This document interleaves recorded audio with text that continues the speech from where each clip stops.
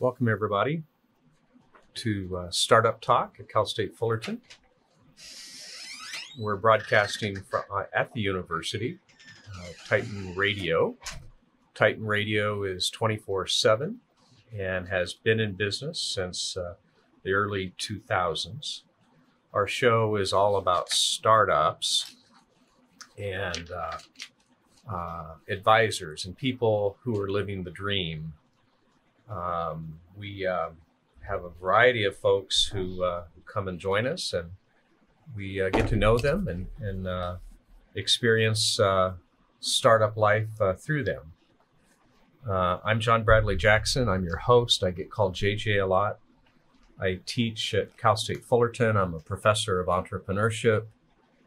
I direct the Center for Entrepreneurship and run a couple of our startup incubators. I'm also an angel investor, and my background is Silicon Valley and Wall Street, and this is kind of my third career. So you can follow us on our website at fullerton.edu.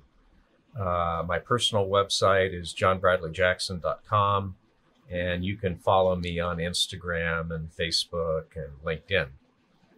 Interesting to note that this is internet radio, and so what does that mean? Well, that means that the show is broadcast in about 130 countries, including Nigeria. And so I find myself slowing down a bit, thinking, well, do the people in Nigeria know where Fullerton is?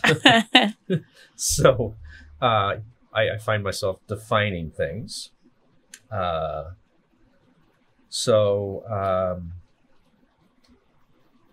With that, I'd like our guest to self-introduce herself and say hello. Hi, this is Alexis Omoghene Akpodiete. Now, you perform under your middle name, though. I do. I perform just under my middle name. It's pronounced Omoghene, but for those that are Americans, they can say Omoghene. Americans, okay. And does it have a special meaning? Yes, it does. It means God's child. Wow. Aren't you special? So welcome to our show. Thank you. And you're a singer, you're a songwriter, you're a poet, and that's all wrapped up in effectively starting your career and your business. Yes. As an entrepreneur. To me, it's all tied up in a bow there. It is. So now your website says you're a mix of acoustic, neo-soul, R&B, and pop. Yeah. What is acoustic neo-soul? So like neo-soul itself is like a mix of jazz and R&B and hip hop and rap music. And then acoustic, like acoustic guitar. I like a lot of like acoustic sounds, and I like that live feel. So I want people when they're listening to my records that they feel like I'm right there in the room with them. Right, cool. And you also, your website references your church upbringing. Yes. And so tell me about church. I grew up in the church. I was saved when I was 13 years old, 2 days actually before my 14th birthday. And I think being in the church, you have a different understanding of music, and worship itself is so moving. And because of music is actually why I was saved. So would you mind disclosing what denomination? Yeah, I'm actually a non-denominational Christian. So that means I believe in the Bible as it's written. I follow Jesus Christ. I'm a follower of Jesus Christ. I don't follow any extra doctrine. So as I don't make any additions or subtractions to the Bible. Okay, cool. And then you also reference your Nigerian roots. Yes. So I'm actually a first generation Nigerian American. My parents, both of my parents, my mom and dad, were born and raised in Nigeria. And then, my mom spent some time in Jamaica before she did come here to the US. Very cool. Mm-hmm. Very cool. Well, let's I'd like to start with songwriting. And so tell me how you do that. So for me, I don't think there's like a particular way I songwrite, or most of the times these days I have to like stop myself from writing. So I could be anywhere at any point in time and get a burst of inspiration. And sometimes I get random lyrics. So I'm always writing things down in my phone, recording things on my voice notes, and they're always things I can come back to later. But maybe if like, maybe a musician will send me something like, hey, can you write to this? Or one of my producers will send me something like, hey, write to this. I think this will be a dope record for you. Then I sit down to write that. Mm-hmm. So, like one of the questions that I was going to ask, and I'll ask it, is do you start with a thought, a subject, a title, and then write it, and then you do the music, or? It's always random. So sometimes it's like a thought, right? A lot of the songs I've written, are based off of a feeling, right? So maybe, I went through a particular experience, and some people are able to write within that time that they're feeling, that they're going through those things. But for me, when I'm going through those things, I actually don't write about it. I wait till after the fact to write about it. And at that time, I'm able to process my feelings and process why I feel the way I'm feeling. And I'm able to write better, lyrically, so that other people can understand me. So are the lyrics first, or is it the melody? Definitely the melody. Definitely Okay. the melody, and then the lyrics. Sometimes it's the music first, and then the thought, and then the lyrics. Mm-hmm. And do you say, all right, I'm going to have a certain structure, traditionalist verse, chorus, bridge, chorus, something like that? It depends. Sometimes, I know that there's some writers that write in a particular pattern, but depending on, maybe if I write some lyrics and I feel like, no, this is something that really, really stands out and that I feel is repetitive enough to get stuck in people's head, then I'll make that the chorus. Okay. If that makes sense. I get it. Yeah. And are you recording with your iPhone? Mm-hmm. Are you writing down things? Or what's the, yes. How do you preserve it? So, first I'll, maybe if I'm like out somewhere, I'll just quickly like write it in my notes. Mm-hmm. And then I'll record it, a voice note. Maybe if the melody is like more of like an intricate melody that's not really like known, I'll have to, record it on my voice note so that I remember it later. Because chances are you probably won't remember it later. Yeah. I have a friend who's a psychotherapist, and by the way, it's none of your business why I have a friend who's a psychotherapist. But what he has told me is that don't worry, the thought is still there and it'll come back. Mm-hmm. And he also applies that in listening, is that if you really listen to someone, you don't really need to take notes because they're going to keep repeating themselves anyway, right? To reemphasize the point. But I think sometimes that's true. But I think like, I can't speak for all creatives, but for me, like there's like a million thoughts going on in my brain at one time. Right. So if I don't write it down or if I don't record it right there and then, there is a high chance I will forget. There's a famous person who you probably don't know. He was the first host of The Tonight Show, and his name was Steve Allen. And he was a self-taught musician. He wrote over 1,000 songs. And he went around with a little recorder at all times to capture his thoughts. And then he would go back to them later and listen to those thoughts. Yeah. He kept it on his nightstand at night because he'd wake up at night after a dream or whatever. And he'd, bark into his recorder. So there's something. Now, do you play an instrument, by the way? I don't. I was learning guitar for some time. I actually want to get back to it. one of my friends, Jonah Baffy, was teaching me how to play guitar. I've gotten so busy, so I haven't been able to go back to it. But no, I do not play any instruments. Okay, cool. You know, I'd like to play your debut single. Okay. And let's see if I can pull this off. I'm told I've got to do that.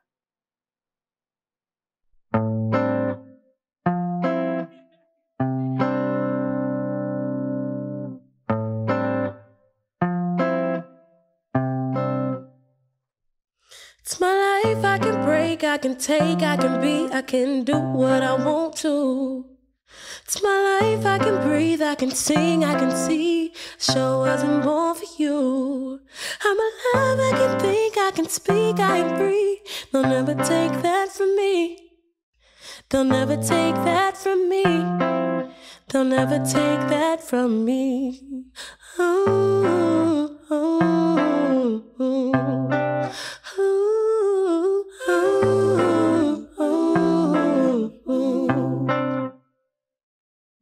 'Cause every day's my birthday, when I'm better than I was yesterday. May not be what you think when you see me. I don't fit just the way that you want me. I don't quit when they tell me I can't be, I can't be, I can't be. I can't be, I can't be, I can't be. I can't be, I can't be, I can't be. Time I trust that my gut's always right, always real, and do just what I feel. Time I speak what I want, what I dream, what I see, 'cause the show was made for me. I've worked hard, I got I got scars, I got Mars. They'll never take that from me. They'll never take that from me. They'll never take that from me. Ooh, ooh, ooh. Ooh, ooh, ooh, ooh. 'Cause every day's my birthday, when I'm better than I was yesterday. May not be what you think when you see me. I don't fit just the way that you want me. I don't quit when they tell me I can't be, I can't be, I can't be. I can't be, I can't be, I can't be. I can't be, I can't be, I can't be. I just want to be better. I just want to be greater. I just want to be better. I just want to be greater than I was yesterday, day, day. Than I was yesterday, day, day. Every day, every day, every day, day, day. Oh.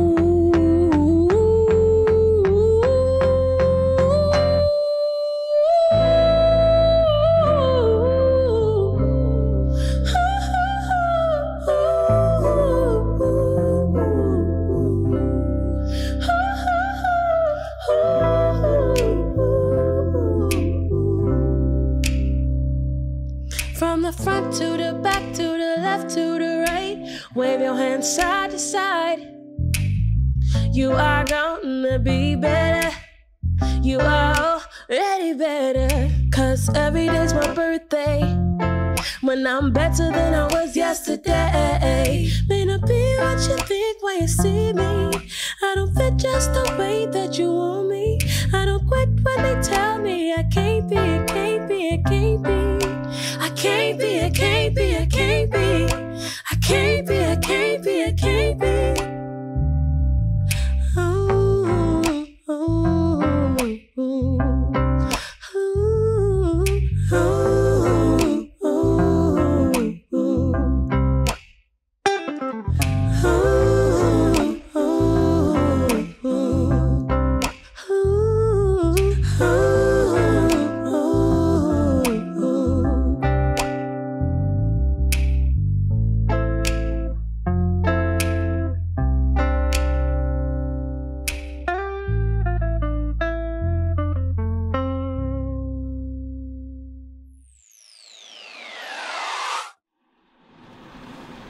Very cool.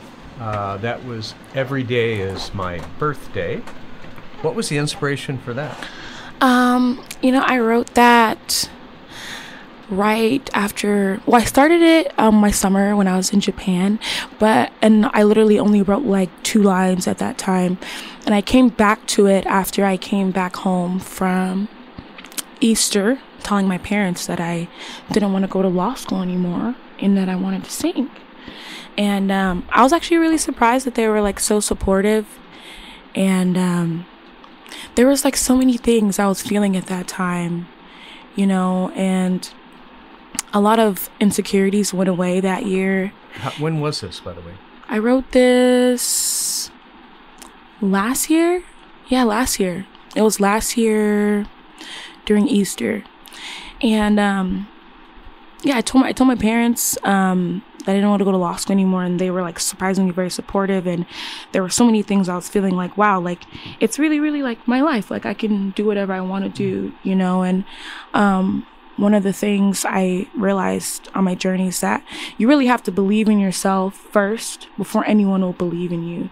You know, some people like always like to say like, oh, make sure that you're around people that believe in you just as much as or more than you believe in yourself. But I don't believe in that. I believe that you have to believe in yourself first, and you have to believe in yourself more than anyone else in the room. And then after that, they will follow. Got it. Yeah. Now, were you in law school or planning to go to law school? I was planning to go to law school, and that was actually the time. So, you know, you have to take the LSAT 1 year before you graduate, right? And so it was the time that I needed to take that, and my dad started buying me things like to take the LSAT, you know, to study. And I was just freaking out. Like, I didn't know what to do. I was like, I don't really want to do this. And I just finally came around to telling him. Cool. Very bold decision. So let's go back to your singing career. Yeah. Tell me about, so why did you do this? Is there a way that may be a complicated question, actually? Yeah, that's a very, very packed question. Okay, so I've been singing since I was 7 years old. Sometimes I almost feel like it's like in my DNA, like it's one of those things that you can't like shake off of you, you know. It's like something you always do wherever you are at all times of the day. And I feel like I kind of just pick law as a practical thing because it's something that I felt like my parents would be proud of. But your parents are proud of you when you excel in doing whatever you're doing, right? And that could be anything. I think you just know, like when I was younger, some kids got like their phone taken away. I was one of those kids that if I did something bad, my mom would tell me that I couldn't go to choir practice because she knew that I loved it so much, you know? Yeah. So it's just like something that's a part of me, you know, and something that I know that I enjoy doing. I feel like I have a lot to say, and I know that there are people that could learn from my mistakes. I feel that there are people out there that can also feed off of the confidence, you know, that I have. And I hope that that translates through the music, you know, when they hear it. And I don't want to ever just talk about like superficial things or like superficial happiness or like momentary things. Like I want to talk about like real emotions and real life and real issues and how somebody like me deals with those things. And I have a friend, she said it sounds sometimes like I'm writing a journal entry to myself and everybody's listening in on my journal entries, you know, or reading my journal entries. Yeah, it's interesting you say that because I've heard that people who opt into a career as a counselor, as a psychologist, their first motivation is to better understand themselves. Kind of makes some sense when you think about it. So who are your fans, by the way? Who's your audience? Who are you singing to? Number one, people that are music lovers, like people that like raw and real music. People that are looking for authenticity and honesty. Someone that wants to hear the truth. You know, those are the people that are listening to what I have to say. I I think I've realized that the age group is very dynamic, because if I look at my insights and my analytics, it's definitely been people from the ages of 18 to the ages of 40. Because neo soul is one of those genres that is so wide. You know, it appeals to the young people as well as the old heads as well. The folks in midlife. Yes. Now, so you've been singing since you were very young. Yes. And that's something you discovered about yourself, I guess. Now, did you get music lessons? Are you classically trained? Is this self-taught? Well, for a long time, I was not trained. I always sang in church, and maybe we would have a choir director, and they would direct us on what to do and how to sing. But a couple years ago, I started recording in the studio. And when you sing live, you assume that you know how to sing in the studio. And then you get there in the studio and you realize, no, I don't know how to sing in the studio. So I had to take a step back from recording. And this was my sophomore year. Yeah. When I started taking vocal lessons, and it was a big sacrifice, to take that, because I knew that I needed to invest in myself. And, I remember at that time I was making $10 an hour. And I was telemarketing. Which is what I make, by the way. So it's I was making $10 an hour, and I was working 25 hours a week, and I was paying my rent and paying all my bills. And at that time I had to learn to live small, because I had to pay for vocal lessons, which is something that I knew that I really, really wanted. And at that time, what's weird is I hadn't even made the decision to pursue music. It was just something that I knew that I wanted for myself, for my own personal growth. So yeah, recording in the studio is why I decided to get a vocal coach. Got it. So of the two venues, live or in the studio, which do you prefer? I definitely prefer live. There's just something so beautiful about live music. And I don't just like live music. I love performing a song without a track, from scratch, and also giving different interpretations of a song that I wrote, or a different interpretation of a cover song. It's just such a unifying experience, because there could be people in the audience that don't even speak the same language as you. They're not from the same place as you. So different ethnicities, different races, different religious backgrounds, different worldview perspectives. And at that time, it's almost like everyone is just speaking the same language at that point. And that is a very beautiful thing. So when you're singing live, is it fun? Is it scary? Definitely not scary. It's more a fun thing. I really, really enjoy myself, and I'm really, really lucky that I've been able to meet a group of musicians that make performing very fun, because I know some other people that the people that they work with are not so great, but I've been very blessed in that aspect to be around not just only great musicians, but great people as well. Are there people performers that you admire, you find inspiration from, that you want to be like? Or I wouldn't say I want to be like anyone. I think that there are people that I grew up listening to that really, really introduced me to beautiful lyricism, like Lauryn Hill, India.Arie. I really love Kirk Franklin. Tasha Cobbs. But yeah, those are all amazing lyricists, that I grew up listening to and that I currently listen to. Jessie J as well. She's a phenomenal singer. And these are all singer-songwriters. Interesting. Okay. Yeah. All right. Yeah. As a live performer, is there anything or many things that you've learned about yourself through performing live? What have I learned about myself? I think definitely is that I like telling stories. You know, I really, really like talking to people about the background of a song.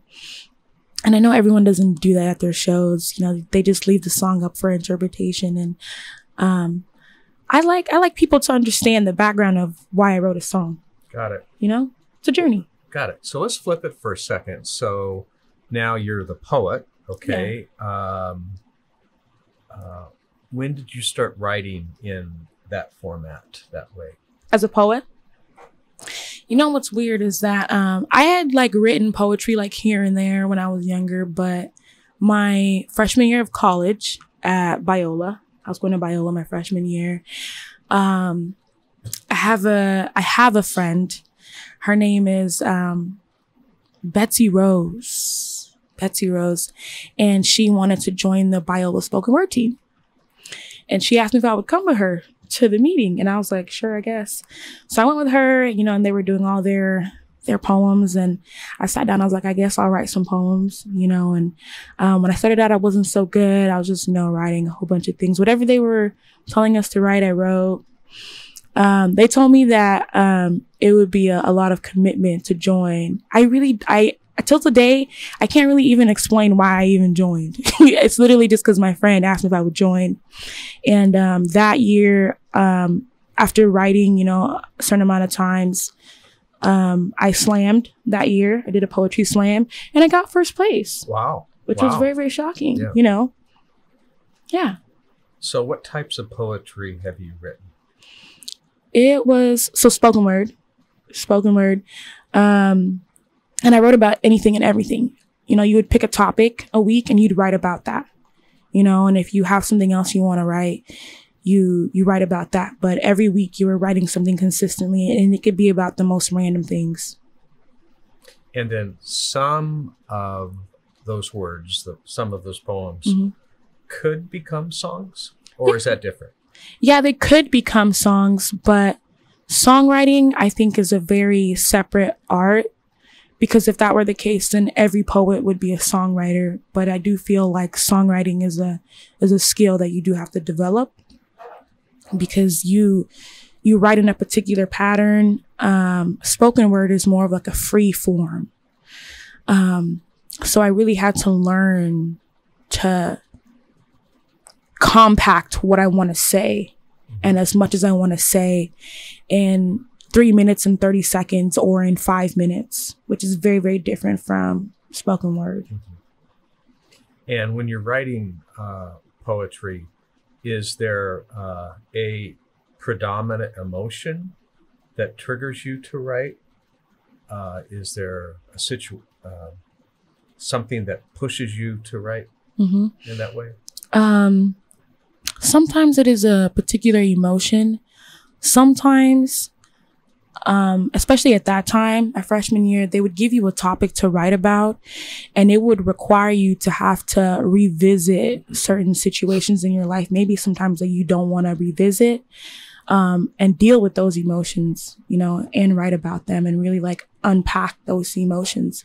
And you can see like how similar that is to my current songwriting process, having to unpack my emotions and revisit certain situations so that I can process correctly. Well, let's take a little time to get to know you personally. So yeah. Could you tell me a bit about your childhood, what life was like?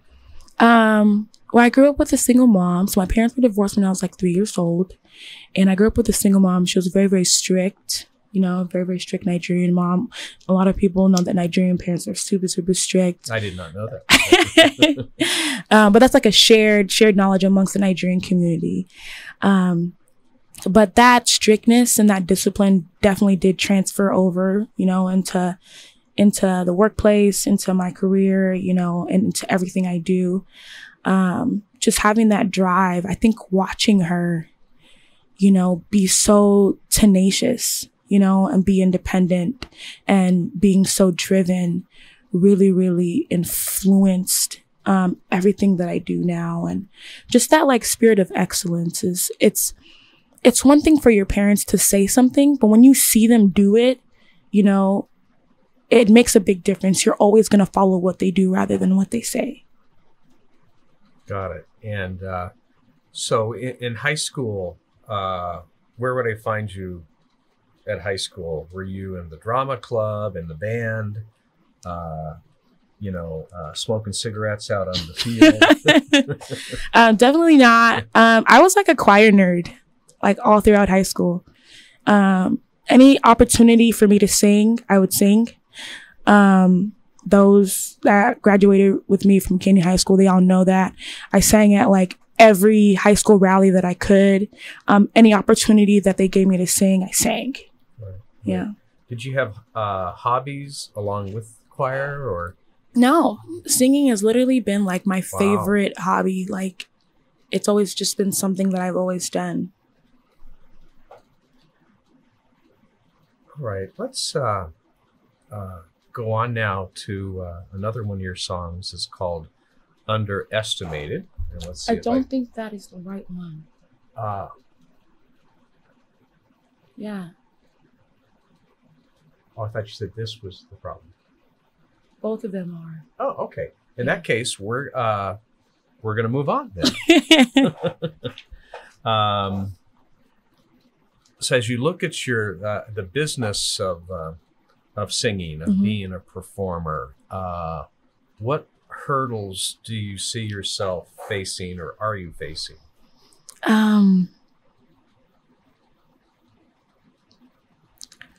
Definitely, especially as like a brand new artist, I didn't realize how much I'd have to carry on my own.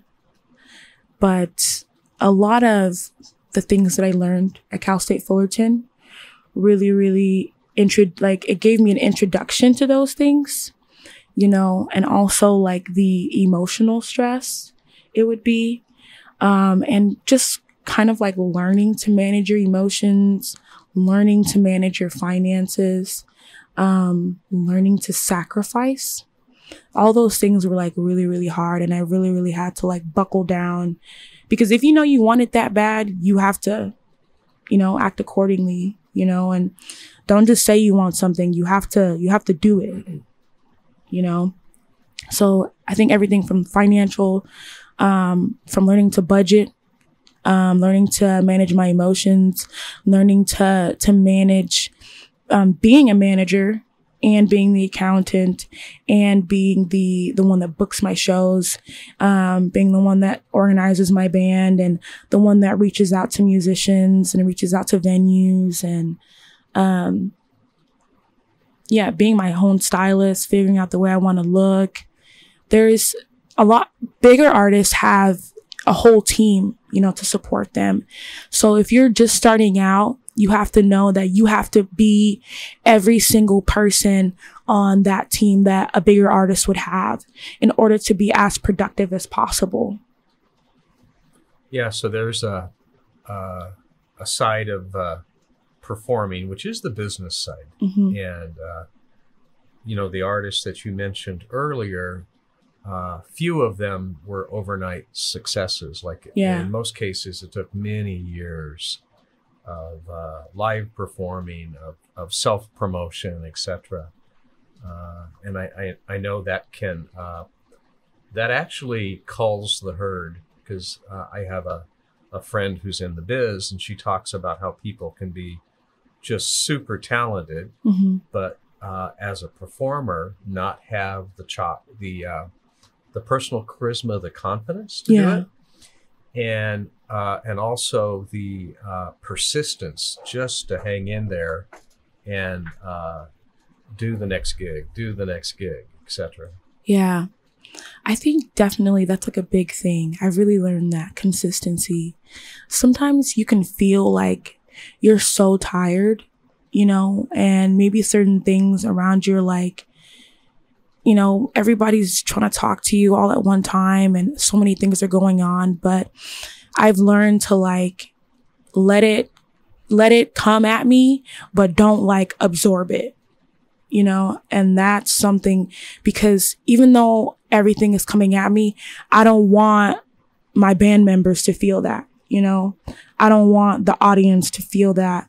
I don't want, my producers to feel that, you know, I want everyone to feel comfortable around me. You know, I want them to, feel comfortable to be as creative as possible, because, a lot of those things do happen. A lot of things happening, you know, everything is like one after the other, one after the other.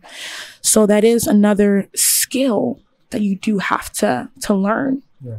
So how does an artist such as yourself today make money? And I'm a little older than you, and I recall they had these things called albums. Yeah. And that's what along with concert tickets, you know, you sold the albums. Now the things have changed rather dramatically. So big change. What does your business model look like? So artists these days make money off of records, endorsements, but the records are obviously digital records. And then records, endorsements, shows, any shows I do. I do private events as well. So if somebody's having like a birthday, or they're having just a special event, or like a mingling thing, I'll come out and perform.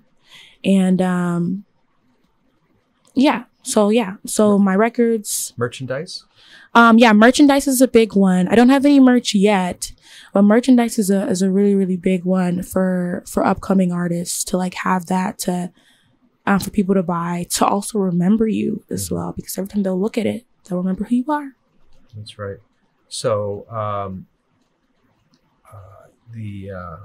are you different? So there's a lot of folks out there who've got talent, who got style. What makes you unique as a performer? Well, first of all, I'm one of the very, very few people in Orange County that do the kind of music that I do. And I didn't really realize how much this kind of music was scarce in Orange County until I started doing it. You know, then people were now like, yeah, that's the sound that we want. That's the sound that we've been missing. So there is a really big market in Orange County that's not being served in this particular genre. And that's neo soul. Neo soul, yeah. Okay. Neo soul, R&B. There's like a gap here in Orange County that I'm really catering to. Okay. Are there people in your life that are coaching you as a singer, as a writer, as a performer? Are there, you have advisors, mentors? I do. I have Antoinetta Salin-D. She's my vocal coach. I talk to her about everything.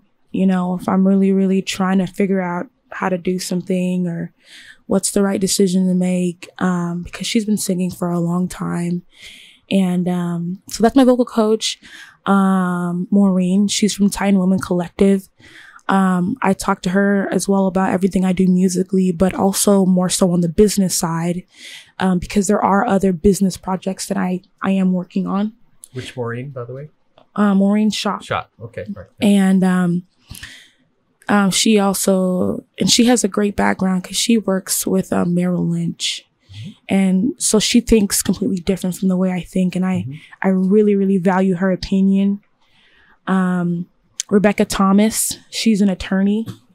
I met her at, when I was interning at Legal Aid, when I was on the path to law school. And she's always been in my corner, you know, being there for me, praying for me. And also Charlesetta Medina. You know, I go into her office at any time, even as a graduate, and talk to her about what's going on. And she always has sound advice to give me. Very cool. Very cool. Kind of a personal question. Do you feel, do you fear failure? So I hear you talking about having the confidence in yourself, and that's what's necessary to take the next step. but do you have any trepidation? I wouldn't say I have a fear of failure. I think my biggest fear is like not doing something. You know, I really, really, I'd be afraid that I would grow old and be like, oh, I wish I would have done that, or I wish I would have done this, or I wish I would have done this better, you know? And I think that also drives my pursuit for excellence, you know, in terms of recording and photo shoots and now video shoots and everything from my whole appearance. You know, I really genuinely care, you know, about everything I do. And I never, ever want to be like, oh, I should have done this better, or I should have done that better. If it's in my power to do it better, I'm going to do it that way the first time. So yeah, I'm not afraid of failing, but I am afraid of not doing something well. All right. Very cool. Yeah. So it's 10 years from now. Tell me what life is like for you. In 10 years from now, in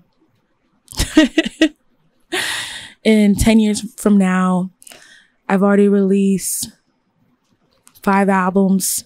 At this point, I'm already mentoring other artists on how to be the best artists they can be, other young, upcoming artists. I have multiple businesses as well. And I have a family. You know, I'm married, I have kids.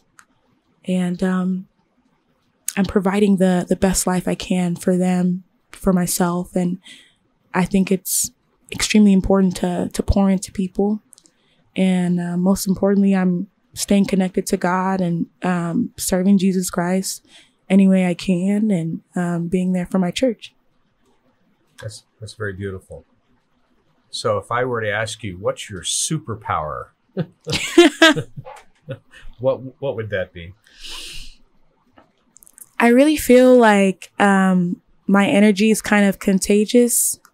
You know, I really I have found a way to be happy and smile no matter the circumstance. And well, the truth is that everyone's energy is contagious. And if I have learned to be happy in every single situation, I can show others how to be that happy, you know, in every single situation. Confidence is a big one. You know, everybody needs confidence. And those are a lot of the things that I like to share with people and to infect in others. Mm-hmm. Yeah. I get it. So do you see yourself recording independently? Is the hope one of the big labels will discover you? You know, I get asked this question like a lot. Excuse me. I do get asked this question a lot, whether I want to be signed to a label or not. I think more than anything, I want to own my own record label. Mm-hmm. You know, I really, really want to have my independence and freedom, which is what a lot of artists want. I wouldn't say all artists want that, but there are a lot of artists that want that freedom. And I also think I really, really want to help others. And I feel like owning my own record label will allow me the freedom to do that. Yeah. Well, I think technology makes that easier. It right? does. And the benefit would be the control that you get. That would challenge you to wear a lot of hats. It will.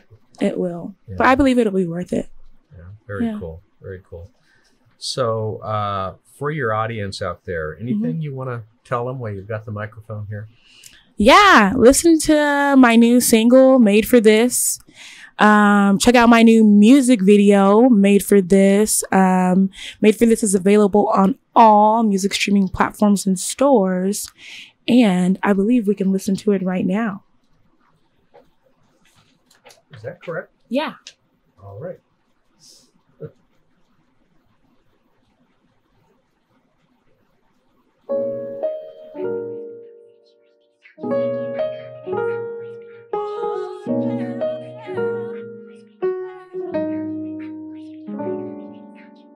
I got a few things to get off my chest. People trying to play away my innocence, trying to claim what God created, trying to block but God ordained it. 'Cause I'm still crowned regardless.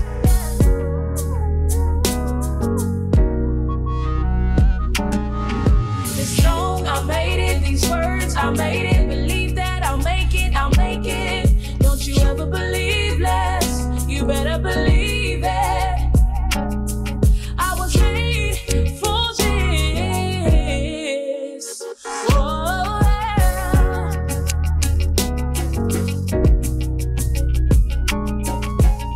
I think it's funny how the power changes, how they break me and they hope I won't stand.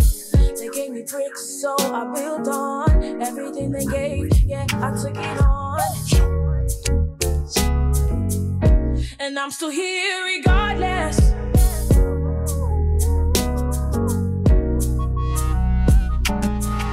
This song, I made it. These words, I made it. Believe that I'll make it, I'll make it. Don't you ever believe less, you better believe it. I was made for this. Whoa, yeah.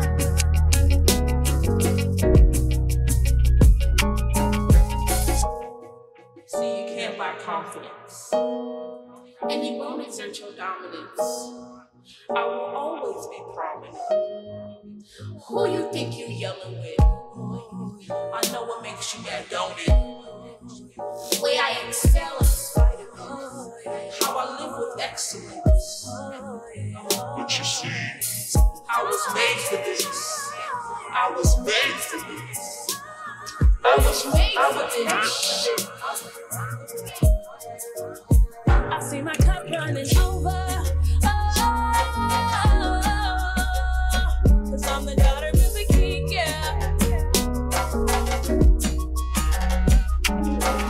This song, I made it. These words, I made it. Believe that I'll make it, I'll make it. Don't you ever believe less, you better believe it. I was made for this. Oh, yeah.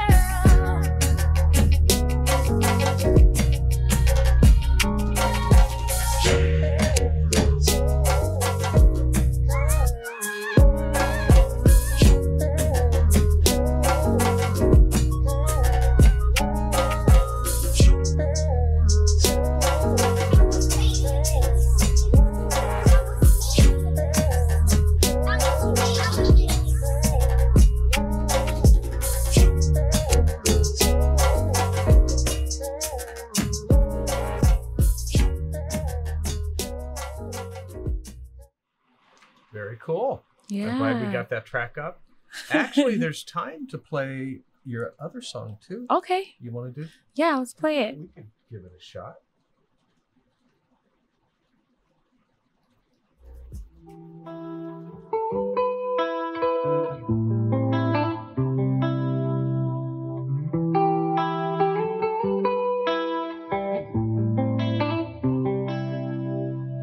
Best part of being underestimated, they'll never see you come until they see that you made it.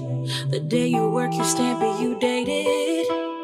They won't understand, they can't appreciate it, no. Oh, oh, oh, oh, oh, oh. How you are the rose in a room full of daisies. I was trying to tell you, I was trying to tell you that I would be up and they would be down. They would be down. I was trying to tell you, I was trying to tell you that I would be up and they would be down for me, for me.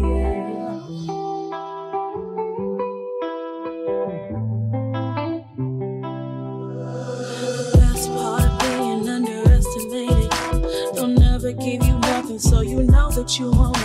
The night you pray, you take it, you name it. Let them be the ones to tell of how you got it, baby. Oh, oh.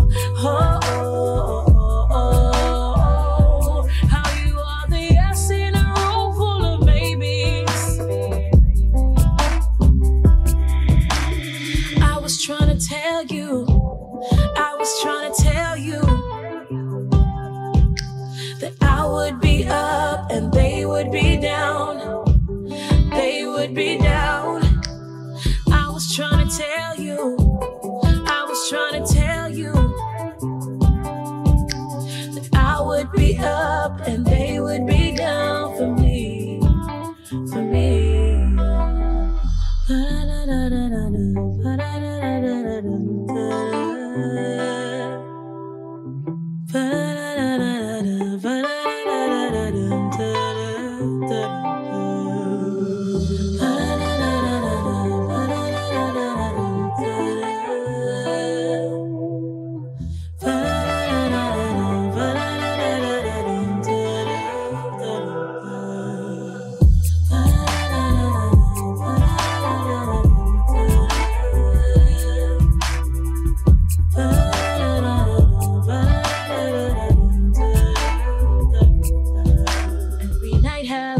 Every day has a dawning, everyone has that win. It's just the beginning, yeah. It's just the beginning, yeah. Every night has a morning, every day has a dawning, everyone has that win. It's just the beginning, yeah. It's just the beginning, yeah.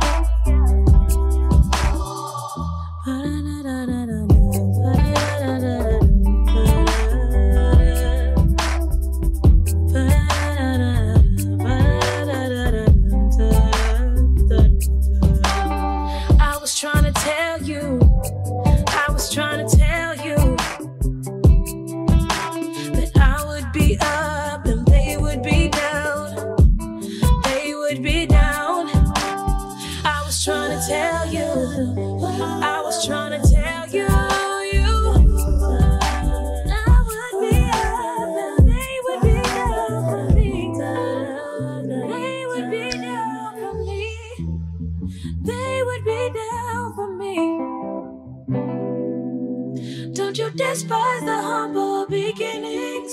Don't you despise the humble beginnings. Don't you despise the humble beginnings. 'Cause your day will come. Your day will come. Your day will come.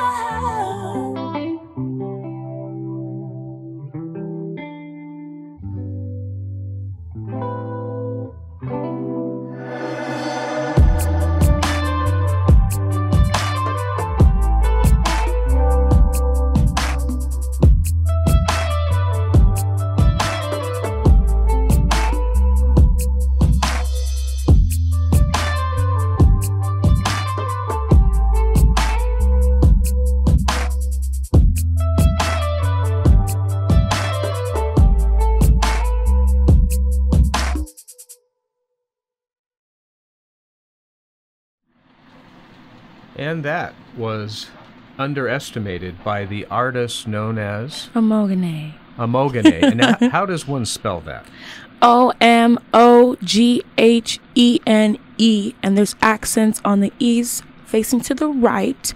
But even if you Google it without the accents, it'll still come up. Very cool, because we want people to find you, right? Exactly. You got any gigs coming up? Or? I do. I'm actually going to be performing here at Cal State Fullerton on November 12th at the Becker Amphitheater outside. So I will be back on campus. And that is going to be at 1 o'clock, I believe. And then I'm performing on November 21st at State Social House. That is a free show. So I know sometimes some people can't afford to go to some shows. So I am having a free show out there. And then I got one last show for the year on December 28th at the Federal in North Hollywood. Awesome. Well, it was a delight to have you today. Thank you for having me. Let's meet again in like a year and see what happened. Okay. Yes. All right. I'll be happy to come back. Best wishes. Thank you.